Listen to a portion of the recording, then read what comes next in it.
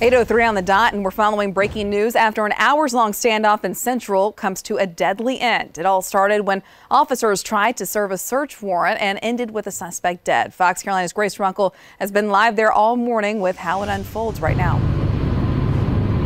Well, the town administrator here in Central says it all started yesterday around 2:30 in the afternoon when police tried to serve a warrant and go and collect evidence at the suspect's apartment. Shortly after that, he opened fire on the officers and eventually turned the gun on himself.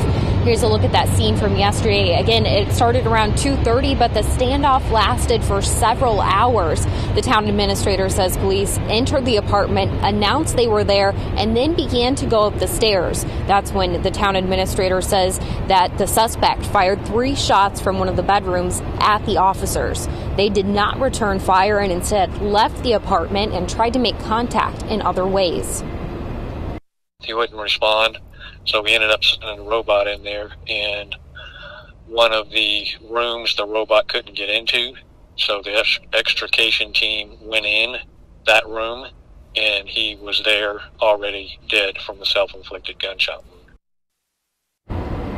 The official time of death of that suspect will come from the coroner, but investigators on the scene yesterday say they believed that he turned the gun on himself shortly after he fired after those officers, and that's why they got no response from him when they tried to communicate with him following that. SLED is now a third party investigating the incident, and we're working right now to find out when the suspect's autopsy is going to be scheduled for, because not only will we find out the time of death from that, we're also expecting the coroner to release his name. Back to you.